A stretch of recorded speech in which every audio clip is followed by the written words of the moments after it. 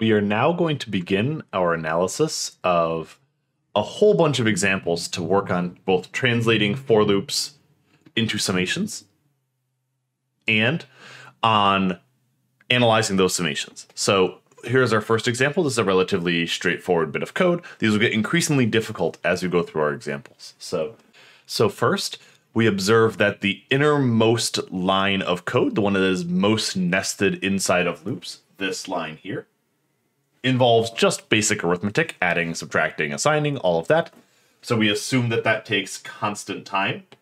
So we're going to write next to it that constant c.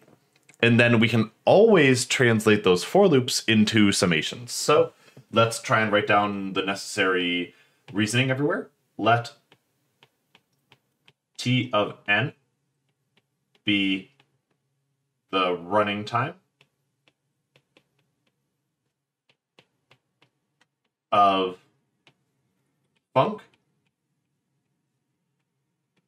with an input of size n. So we're going to define that t of n, that way we have some more convenient quantity to talk about, and we can always express t of n as a summation. So t of n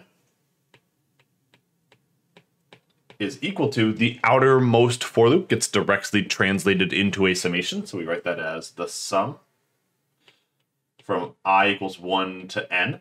And then the second for loop we also directly translate as a summation and write that as the sum from 1 to I squared. And then the line of code, which is nested inside of both of those for loops, takes constant time, that c that we had before. And now that will represent our running time. We now need to analyze these summations. We always begin with the innermost summation. So we're going to start by analyzing that j equals 1 to I squared summation. The thing we always want to identify is, does the summation index, meaning j, appear inside of the summation? It does not appear inside of the summation here, which means for all intents and purposes that c is a constant. It is a constant here. So we can take that constant c and multiply it by the number of terms of the summation. So this equals the sum from 1 to n of the number of terms in that summation is going to be the top bound minus the bottom bound plus 1 times the sum and c. And then maybe we do our algebra to simplify this expression. So this equals the sum from I equals 1 to n of ci squared. And now there are several different ways that we can analyze this code. We can either analyze it by trying to use our known formula for the sum of squares, or we can analyze this by bounding. Let's try and do our known formula. In general, that's usually considered better, and we'll see why at the end. So I'm going to factor out the c so that we can try to get it in the nicest form possible. So we have the c times the sum from I equals 1 to n of I squared. And then remember off to the side that we have a formula that says the sum from 1 to n of I squared is n times n plus 1 times 2n plus 1 all divided by 6. And we have actually that exact set of symbols here. So we're going to use that formula. So this equals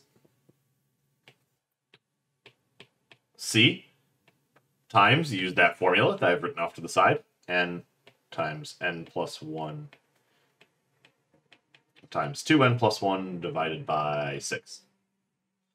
And now we are able to express the running time instead of as a summation as this closed form expression, n times n plus 1 times 2n plus 1 all divided by 6.